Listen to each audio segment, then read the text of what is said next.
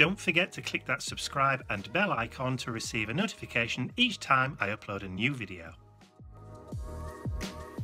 So I recently picked up this inexpensive 8x8 boxed photo frame from one of our supermarket chains.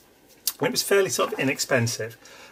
I've taken out the glass, and the reason I like these particular photo frames is because they're deep. They've got a real nice kind of deep, so you can do a real nice kind of shadow box and build up out of the frame and actually have it spilling out over the frame if you want to. So I've taken all the bits of paper out and I've taken the actual glass from the inside of the frame out, and it is actually glass, not plexiglass, which is a miracle in itself these days. And all I've done is I've just clipped it back in again, pushed the clips down just to hold it in position like so, and then I've taken a pen and I've just run the pen around the inside of the frame, making a mark on that back panel. So now that I've drawn the line, he says, and take that off, you can see now that I've drawn a border, a frame, all the way around, and that is my no-go area. So as long as I stick within that, when I'm sticking down on my elements for my mixed media frame, then I know it's still going to sit inside the frame perfectly. What I also could do is I could actually build the pieces inside the frame, which is an option that I haven't yet dismissed. So I've already gone through and I've got all the bits and pieces of my resin, my cast resin pieces that I want to use for this frame. There will be a little bit, just a little bit of an industrial feel to it, but only with the inclusion of some of these little mini cogs. I'm not going massive, and I'm not going to put huge cogs in there apart from as packing pieces, which is why you can see that one there. That's only going to get used as a packing piece underneath something else. You're going to barely see it when it's finished and decorated. So I've already worked out my composition, and I'll just put a photo on the screen now so you can see how I've worked it out. So I actually put all the pieces down inside the frame just to see where everything was going to fit, and then I added in bits and pieces just to fill in the gaps so that I knew relatively where I needed to go. And then I've kept everything that I put into the frame. All the bits that I didn't use are back in there. I know, that's for another project. But all the ones that I didn't use I've put back in a pot to one side, and I've kept everything that I have or want to include in this tub here, so that I know everything is there on tap and I don't have to go rooting for it. So one of the other things that I want to do is I want to also create like a frame, not a frame, I want to create a line so I know where the middle of the frame is. When I start sticking things down, I want to make sure that I'm getting things equal and balanced. So I need some kind of measuring stick, preferably a plastic or metal one. And of course they all seem to have disappeared. He says running across to the other side of the room. And bearing in mind this is supposed to be an 8-inch one. Yeah, it's 8-inch to the outside of the frame, so the inside isn't actually 8-inch. So if I measure, I could do one of them Tim Holtzy ones, couldn't I, with the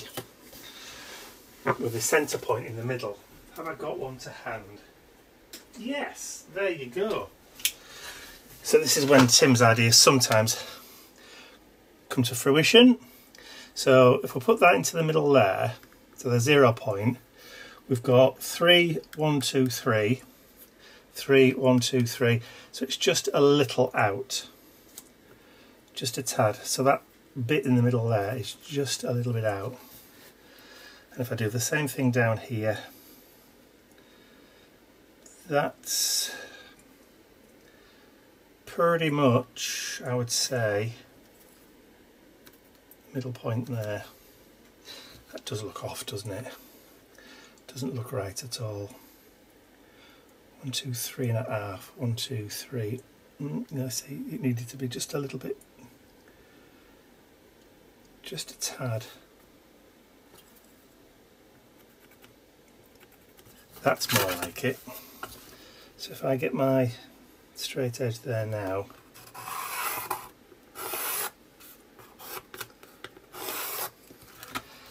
that's pretty much my centre point for working. So when I add my first piece, which is going to be something like this, I know that as long as I get that on the top line, on that line there, I know that I've got it straight, which will be a miracle for me.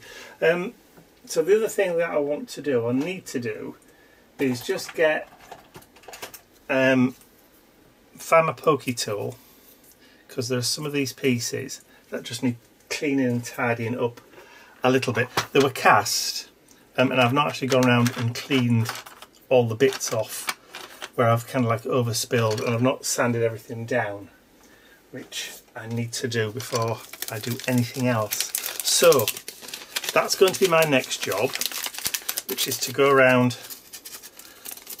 and clean and sand. There we go. All the bits that I don't want. See, I do need my pokey tool after all, or a pair of tweezers. That'll do. It just needs poking out there a little bit. There we go. So I'll go off and clean all these bits up, give them a little bit of a sand when necessary if any of it's come off. Just to tidy the edges up, just like there. And then I'll be right back, ready to start laying it out and gluing it down.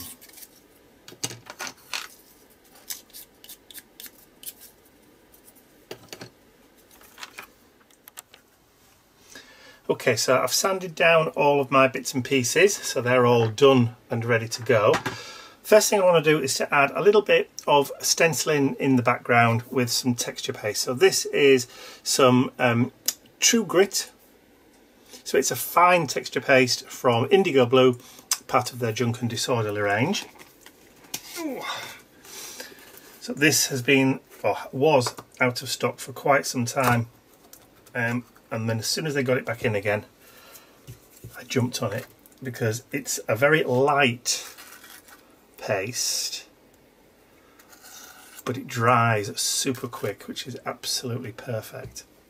So what I'm going to do is I'm just going to put a dollop, which is a proper word,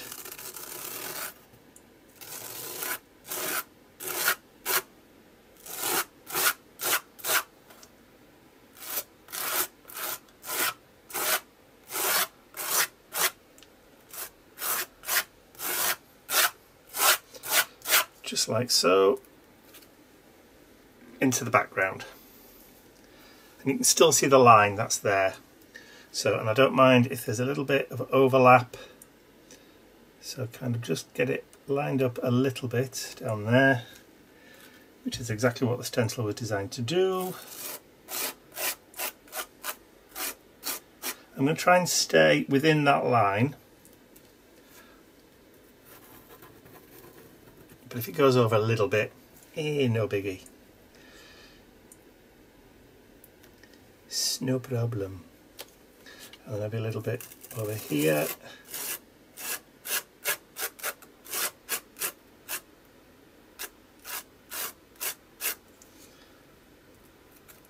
That'll do. That'll do. So I shall just scrape that back in. I'll go and wash my stencil because it will need doing straight away, because if you let this stuff dry on there, stencil's ruined. But if you get to it while it's still wet, you're fine. So we'll leave that to dry and then I will be back. The texture paste has now had about half an hour to dry. I did help it along a little bit with the heat gun, but I've pretty much left it to do its own thing in its own time rather than try and hurry it along. So what I want to do now is just add a coat of black gesso. So I've got my indigo blue black gesso, and I've given it a good shake just to make sure it's all nicely mixed, and then I'm just going to go over all of that texture, and I'm just going to go up to the outside borderline. But what I also want to make sure I do is not lose track or not lose sight of that line that goes all the way down the middle. I should have really measured it once I painted it, but hey ho.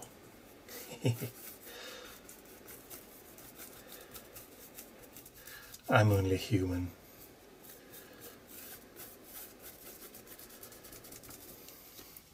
I suppose I could always measure it again later, can't I? Get a piece of kitchen towel and just slide it underneath the stand.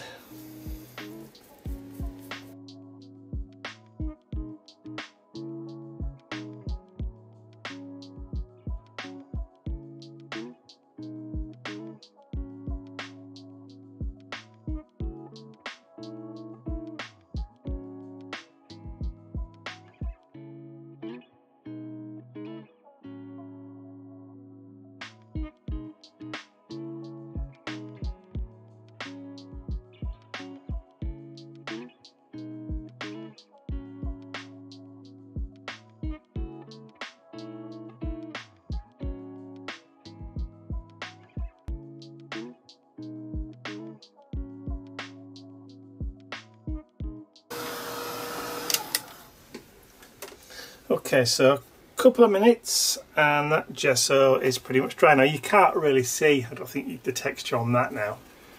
It's disappeared into the background, which is fine. But I can still see my lines that I did top to bottom, so I'm happy about that. So I don't need to worry too much about making sure I've got everything central. Okay, so sticking things down. I'm going to do this the old-fashioned way. So I'm going to use some golden heavy gel, extra heavy gel. And a little spatula, like so. So what I need to do is I need to go back to my picture that I took with all my bits on, which is just there, so I can see where, typical, so I can see where everything went, or pretty much so I can start building up my bits. Alright, so that was the first piece. So we'll take a little bit of the gel medium. I'm not going to go really mad with this stuff.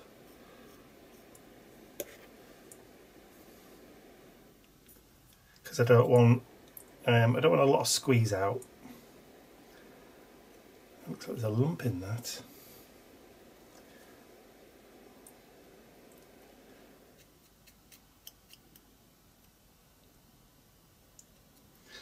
Okay, so a little bit on the back. And then I've got my centre mark, and my line, which I can just about still see, and that's what I mean about squeeze out. And you see where when I push down, the glue kind of squeezed out from underneath. So what I normally do with that is get a brush, and then you can just brush the excess away.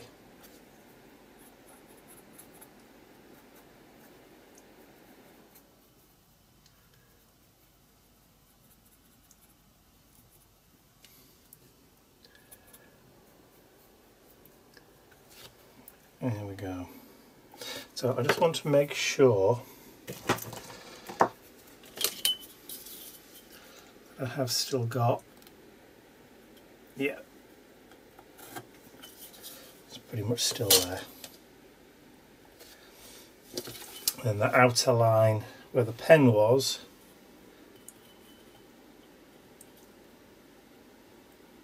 so I'm still within the frame. There. That's good. And then still within the frame about there. So this is where sometimes it's worthwhile putting your canvas back into the frame so you can see where everything's going. What did I do with that little brush then? Oh, here we go. There, right in front of me. Terrible. Okay, so some of the bigger pieces then. So we've got two of the bigger pieces which are going to sit. I think actually I am going to put it back in the frame. I think it's going to be easier if I put it back in the frame. That way I don't have to keep referring back to those lines. There we go. So I'll just push it down. That's it.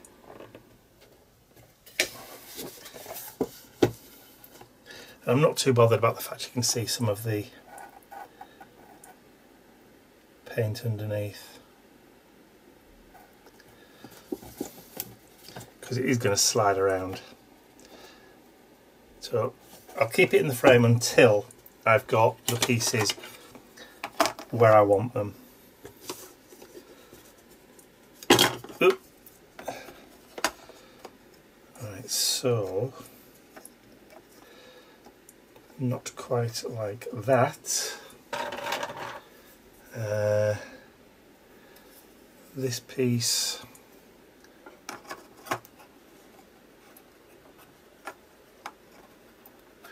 like so, that piece like that.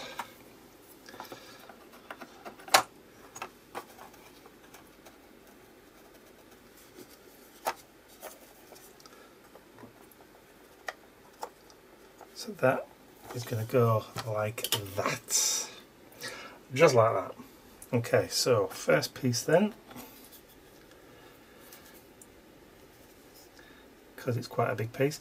Where's that hair come from? That's not my colour. A lot of people that would be a right turn off.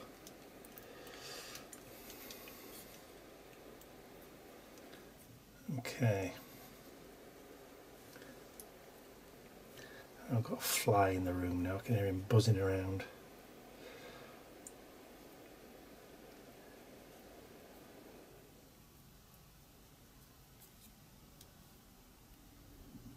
Okay, so that's the first piece.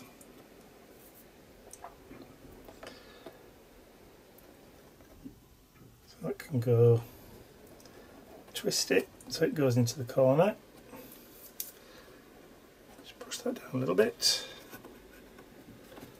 And do the same again at this side. So this is going to take a while, and I probably will end up talking to myself quite considerably. So what I'll do, because literally watching paint dry here, is I'll put this on fast forward for you so you're not bored to tears, and then I'll join you when I've got most of the pieces stuck back down.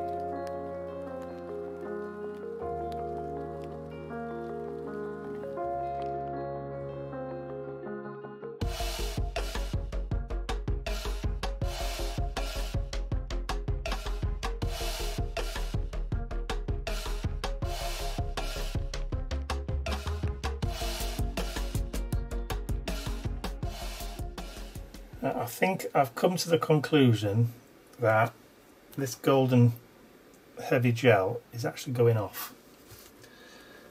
I don't think by a long chalk that it's supposed to be as fibrous as it feels, so I'm going to switch. Okay, I've switched to indigo blue super thick slap it on. So this is exactly the same stuff, it's just that this one is much more creamier than the other. So I theoretically could probably, yeah, that'll do. I could actually probably just brush this gel medium onto the back. Yeah, look at that. This is definitely what the other one should have been like. Just butter the back up.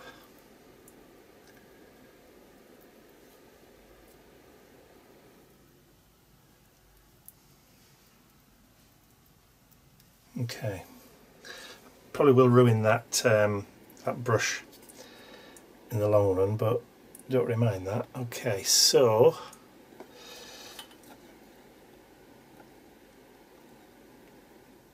I need to get my head in shot again, so just bear with me a sec.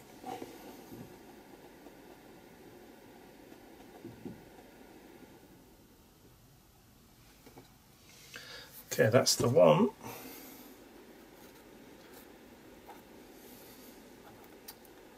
I've just moved it now, look.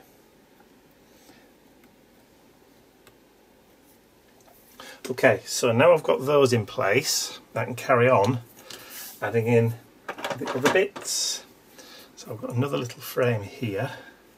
That's just going to create a little bit of a packing piece.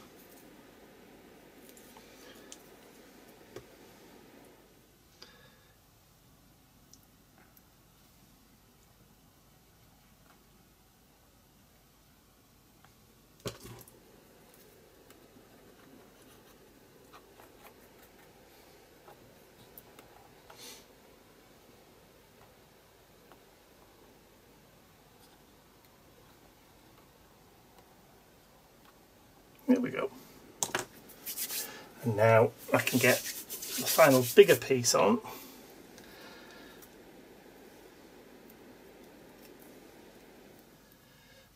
Make sure I get plenty on the back.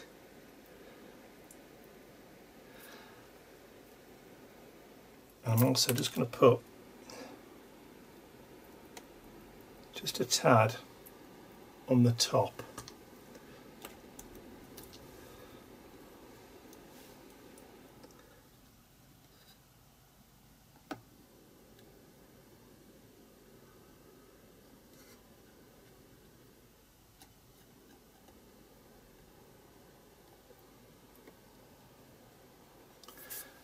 And then we've got the flame, again, I get plenty on the back.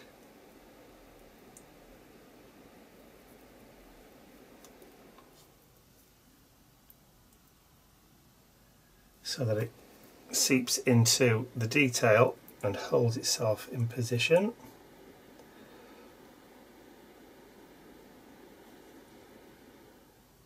Yeah. That's what we want.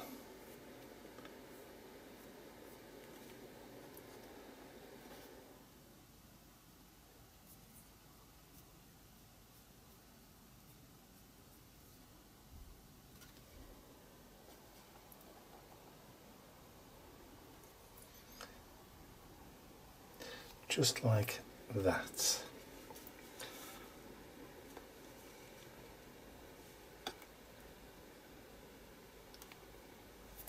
Okay, so back to the smaller dudes.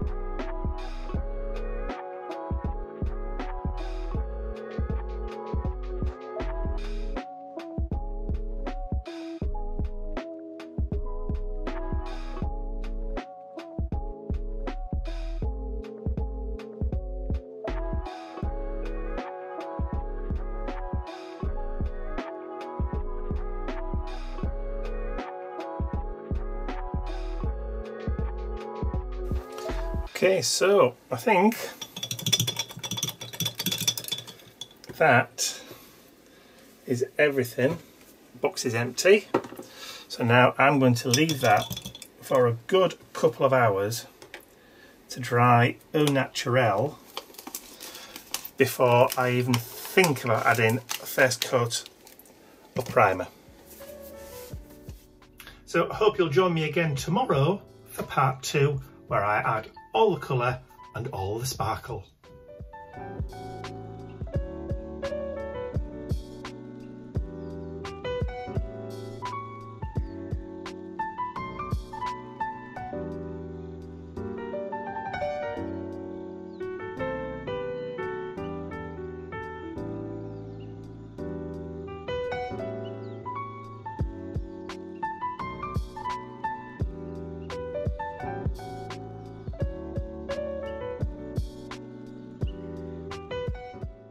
I'd like to say a huge thank you to all of my angels, because without you, these videos would not be possible. And don't forget, you can access your exclusive angel-only content over on my website. There's a link in the description area below. Thank you.